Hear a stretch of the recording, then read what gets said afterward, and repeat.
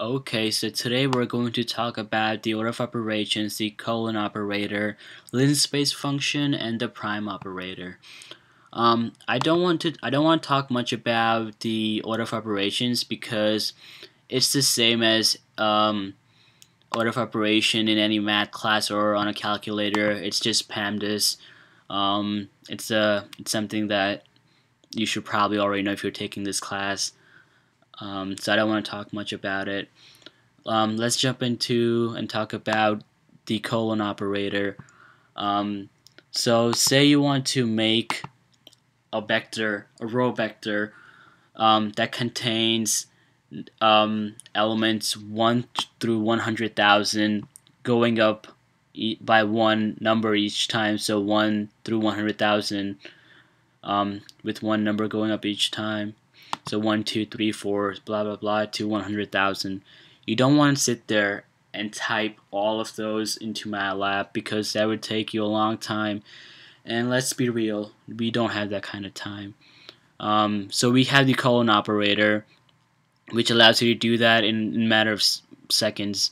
So say you have a variable name called dux on the left hand side is equal to 1, which is your starting point. We want to start at 1, so you put 1 right here, and then you put the colon operator and put 100,000 because that's where you want to end.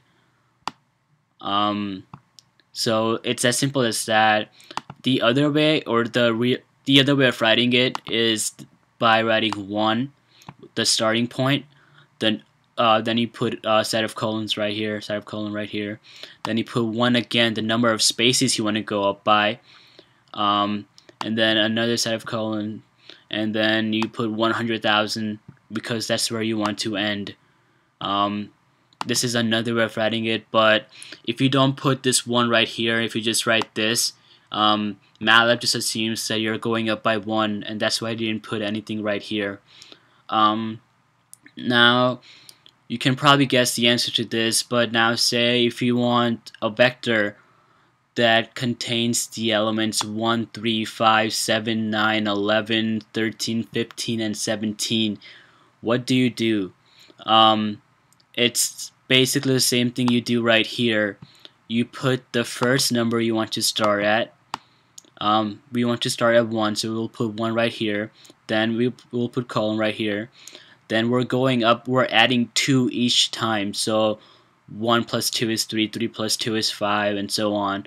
And then we'll put the number where we want to end after this set of colon. So what it will do is it will start at 1. It tells MATLAB says start at 1. You're telling MATLAB to start at 1.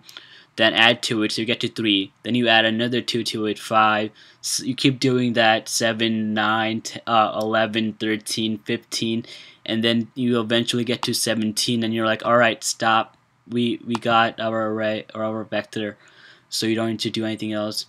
So the general form for using the colon operator is by saying, by writing the variable name on the left hand side, then you write an equal sign, then you on the right hand side, the first thing you write is the starting number. Here we want to start at 1, and here we want to start at 1 again, so we would put 1, or your starting number, right here. Then you would put colon right here. You see you put a colon right here and right there too. Then you want to, the number you want to add every time. So here we want to add 2 every time. Here we want to add 1 every time.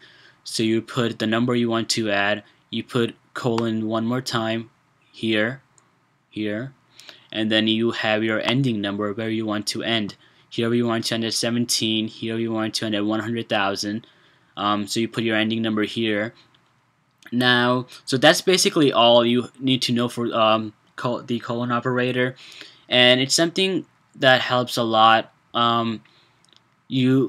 Like I said, you don't want to sit up there and type all these numbers. It's just you just type this small code and you're done. Now I have a question before moving on to linspace function. What if you said range is equal to 1, 2, 18? What would you get? pause the video, think about it for a second before I already ran the video the file, so I'm just gonna type it here. Just pause the video and think about it for a second, and then I'm gonna run it now. So here you see the range goes from 1 through 17 and not 18. It's because it says, okay, let's start at 1, go up by 2 every time until we get to 18. But once you get to 17, at 18 you have to stop, and you cannot add 2 more, which is also a requirement. So you stop at 17 and not 18. It's something I'm sure you would have picked up if you did a problem or two. But I just wanted to point it out. It's nothing that big. It's not that big of a deal, but just wanted to point it out. Okay, so moving on to linspace function. Before I give you a few examples, I want to talk about the the format that it uses.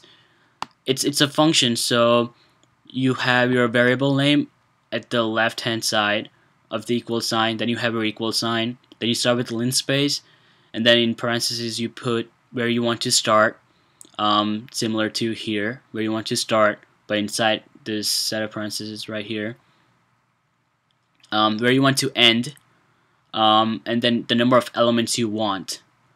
So here, for example, my variable name is x is equal to linspace. I want to start at 0. I want to end at 10, and I want 101 total elements.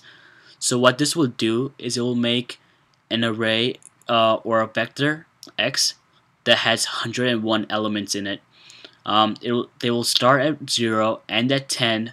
It includes both 0 and 10.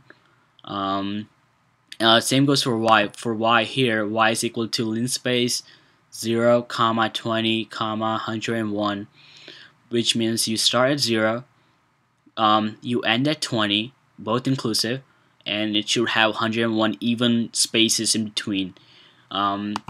Before I run it, you should probably pause it and try typing in your own MATLAB, and then see if you should get the same answer, but it's also practicing. So okay, I'm going to run it now. X and then Y. So X we see already, it has 101 elements, which we said it should have. It ends at 10. We said it should end at 10, and it starts at 0, and we said it should start at 0. So it does that, and the same should go for Y. So I'm going to type in Y here, see what we get. See here we end at 20 again. 20. We have 101 elements. 101 elements right here, and we start at 0.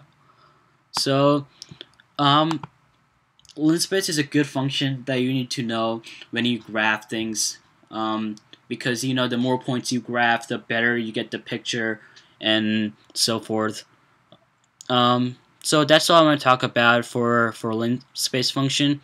Now let's talk about the prime operator, which is really helpful too. Here we saw that I'm going to bring my workspace out so you can see. Here we saw that x is a row vector. Right here it's a vector of size 1 by 101, which means it's a row vector. So it will go down 1 and 101 spaces to the right. Same with y. Now say you want it to be a column vector instead. What would you do? All you have to do is use this prime operator right here, putting a prime after it. So column x, that's my variable name, is equal to x prime. When I put this prime, what I'm saying is that turn that row vector into a column vector. That's precisely what the prime operator does. It turns a row vector into a column vector, and a column vector into a row vector. It's as simple as that. The same thing goes for y. Now if I run this code right now, it will give me column x. That would be a column vector, and a column y. That would be a column vector as well. Now I don't want to, if I run it, it will be too long to show that it's one column. That's why I have these two examples right here. Here we have a is equal to a vector that goes from 1 through 4, skipping one number, going up by one number each time, and it's a row vector. So if I type in a here, I already ran the program, so I don't need to run it again. You see that it's a 1 by 4 vector. It goes down by 1, or 1 and then 4 to the right. So then if I run b, which is equal to a prime, meaning that since this is a row vector, b should be a column vector. Let's see if it actually is a column vector. Yes, it is. See, b goes down 4 and 1 over. So meaning that it's a column vector. It's a 4 by 1 vector instead of 1 by 4 vector. Now what happens if you transpose a matrix? I'm pretty sure you can already guess what's going to happen after you saw these two examples. Since this is a 2 by 3 matrix, if you transpose it, it should turn rows into column and column into rows. So what do you think you would get when you do d is equal to c prime? It should do exactly what you think it should do. It would turn this into a 3 by, so d would be equal to a 3 by 2 matrix, since c was equal to a 2 by 3 matrix. It basically switches rows and columns. So if I type in c, we see that it's a 2 by 3 matrix, and then if I type in d, you will see that it's a 3 by 2 matrix. That's because when you transpose, when you use the prime operator, you switch number of rows and columns. That's precisely what's happening here too with row vectors and column vectors. It goes from 1 by 101 to 101 by 1. So in general, if you have a matrix or of size n by m, which is vectors are also matrices, the transpose operator turns it into a m by n matrix. So it basically switches the number of rows and columns. So that's all for this video. I also have, if you want kind of something to screenshot, this is basically what we talked about in this video. I made this, but I don't know if you. Okay, I still want to talk about this before I end it. Okay, so here we talked about what this is. I still want you to think about what's happening inside the computer. Since this is a row vector that goes from 1 through 100,000, inside the computer it says, okay, so there's take some space, call it ducks, and then make it so that there are 100,000 spots in it, inside of it, and then put all these elements inside it. That's basically what it says. So this is not something that I'm going to talk about from here. It's just something that you want to keep in the back of your head to see where things are going, where variables are actually being put. It will help you when you're trying to use loops later on. When you have to get a specific value from an array or a vector or even a matrix, you'll do that. It will help you then. So start thinking of it this way. It will definitely help you. If there's a better way you can think of, then definitely do that too. But whatever helps you is fine. Thank you for watching. See you next time.